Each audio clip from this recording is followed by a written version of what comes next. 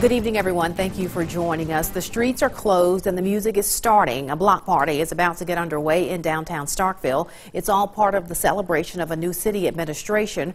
Earlier today, the first woman to hold the mayor's gavel took the oath of office in Starkville. Shortly before noon, Lynn Spruill was sworn in as the new mayor. WCBI's Parker King is live in Starkville with the details.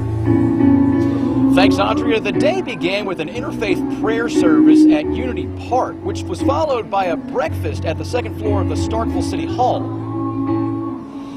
The mayor was sworn into office by Chancery Judge Dorothy Collum. Spruill is ready to get started working with the board and for the people.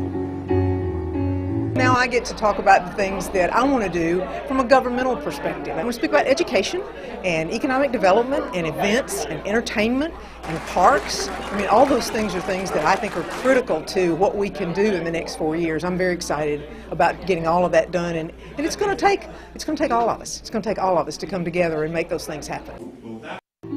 And if you were here about an hour ago, there was no one here. Now people are coming to the downtown area to celebrate this event. And for the rest of the evening, it's going to be filled with food, entertainment, and fellowship. Live in downtown Starkville, Parker King, WCBI News. Andrea? All right, Parker, thanks so much. Meanwhile,